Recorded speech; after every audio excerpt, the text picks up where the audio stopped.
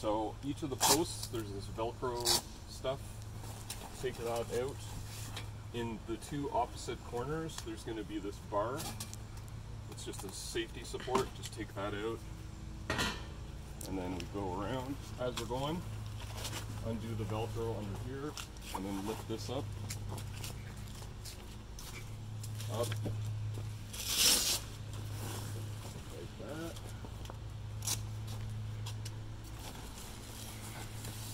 I have the solar panel hooked up so that can unplug as well.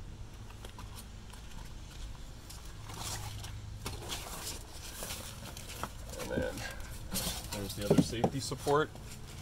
We're going to reach here. This is set up in my driveway, so it's a little tight. So we're going to come around the other side again, Wayne. The bed are on the floor here. They won't go anywhere. And then let's do this too. So at this point, the next thing is to slide the beds in. And so you come under here. Look under there, one. Yeah. So you can see the two posts that hold the bed up. If you lift the bed, they will just free out. That wasn't really good on the car. Well, whatever. And then you want to make sure that this is kind of tucked up here and out of the way. And we'll come around and do that on the front bed as we're walking around.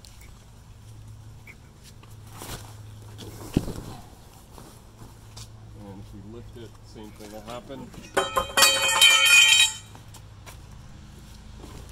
And sort of making sure this gets pushed in and out of the way. This as well.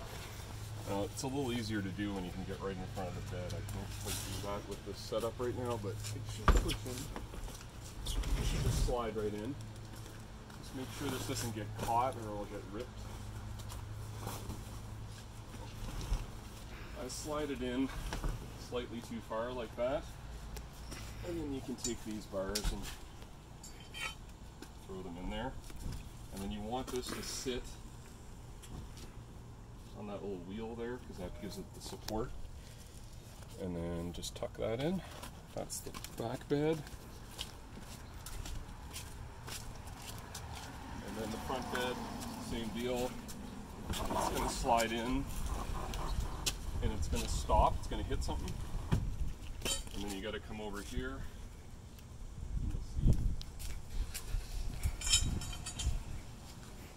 You'll see that this track that spans the door, you just got to kind of lift it up, put it back on the track on the other side. Again, pushing it a little bit too far.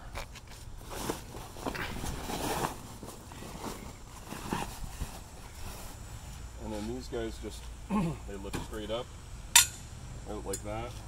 Tuck those in there along with these bars.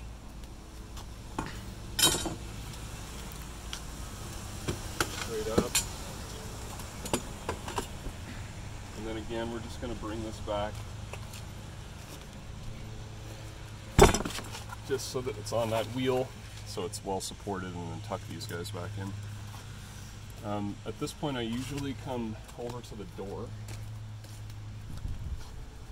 and you can kind of reach in and pull these beds in as far as they will go. Whatever you can reach. Just makes it a little easier. The other thing to mention too, I didn't mention, is that you need to make sure all the windows are zipped up, all the curtains are put away, otherwise they'll interfere with it coming down.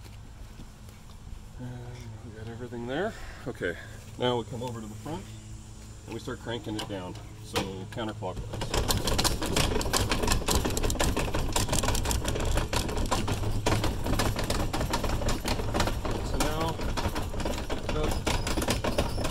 Halfway down, you can see like the tent's kind of bowing out a little bit, so you want to just sort of go around the whole trailer, just give it a little tuck in, and if you can get right in there, push it right back.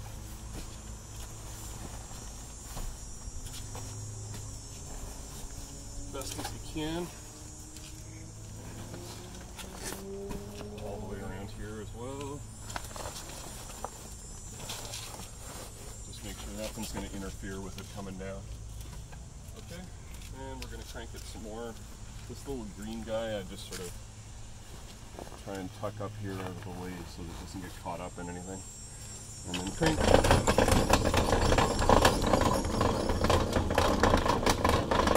And almost to the bottom, you want to leave it so that you can tuck this stuff up. You don't want any of this sticking out. There's a seal along here, so if you get a little piece of tent sticking out, there's a chance of water squeaking in there when you're driving, and then a rippage. Yeah, that too. So just come around the whole thing.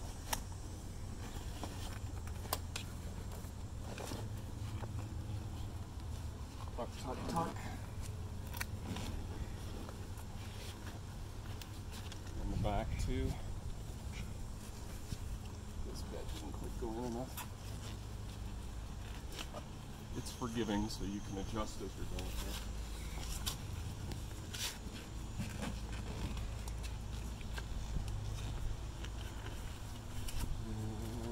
through. Last side.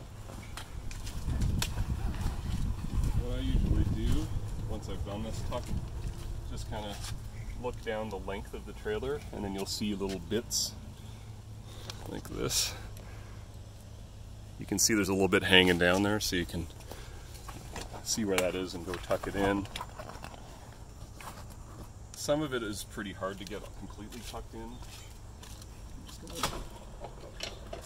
So it's pretty much bottomed out there now.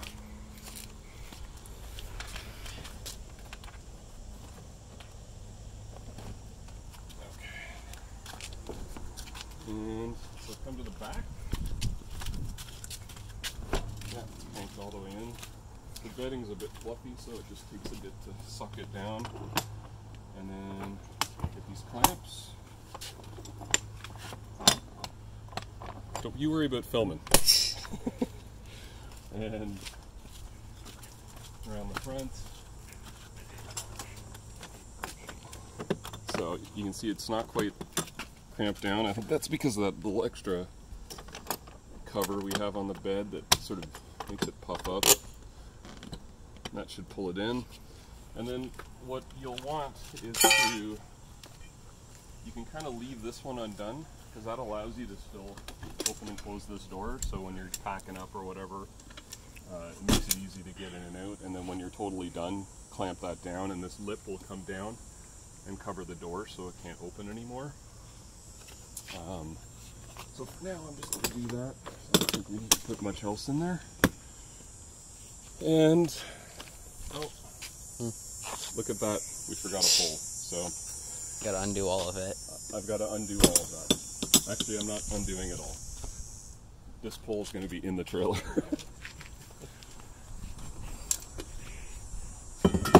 That goes on the front bed. It actually goes on the bed, so I can just slip it up there onto the bed. There's no need to redo it. Electrical cord, not much to that either. I think it's pretty straightforward stuff. But it basically just feed it into the hole. It bundles up in there.